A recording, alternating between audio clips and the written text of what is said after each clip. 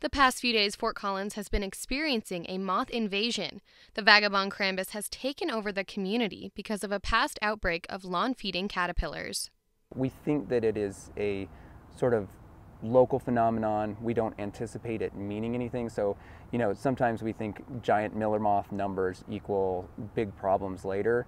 In this case, since there's these giant numbers, and we haven't seen anything like this in over 30 years here in Colorado, nothing of this scale with the sod webworm, what it's actually showing us is a past infestation. So the caterpillars of this moth actually feed on the blades of grass, on grass tips.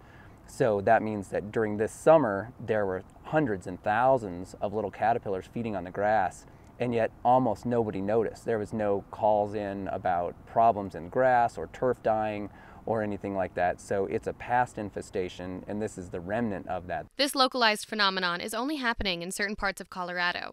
Camper thinks this could be caused by a storm pushing the moths in a certain direction, or simply an increase in insect numbers. Whatever the reason, this moth apocalypse is record-breaking.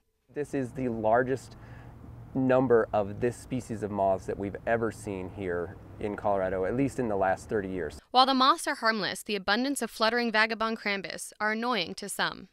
Just wave my arms at them, and yeah, I do think it's kind of gross. I mean, I guess they aren't hurting anything, but it's just they're everywhere, and then their corpses are everywhere, and it's you can't step or move without touching them, Camper thinks this isolated event will be over by Friday or Saturday, and that Fort Collins may never experience this spectacular moth swarm again. After Friday or Saturday, their energy will have petered out and they will die. So there'll be lots of dead moths around, happy birds.